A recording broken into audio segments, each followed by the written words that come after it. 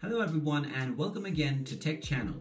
We are back with another tutorial, and in this video we will be showing you how to play games on your Bigo Live application. In order to play games within Bigo Live, you will first need to install the game that you wish to play on your phone first. Once you have installed the game, go ahead and open up the Bigo Live application. Log into your account if necessary, and then once you're in the home page, tap on the Live button at the bottom. Now scroll to the right and select Game Live from the Live menu. Select your game by clicking on the drop-down menu from the list of games available.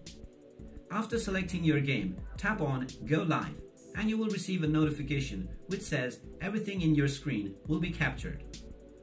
Tap on Start Now and then your live stream will start.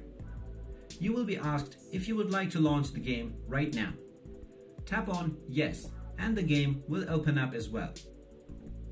Now your game is broadcasting live on Bigo. You can end the stream by tapping on the Bigo button, and then from the application, tap on the power button at the top right corner. You will be asked if you are sure that you wish to quit your broadcast.